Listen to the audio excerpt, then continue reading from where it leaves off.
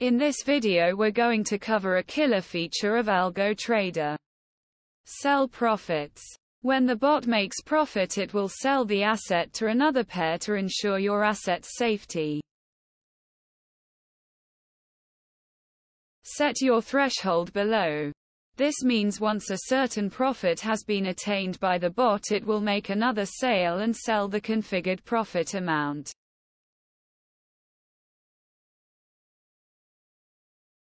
Example you can see here is that the bot has made 11 USDT, so once we reach 25 USDT it will sell 25 USDT to TUSD.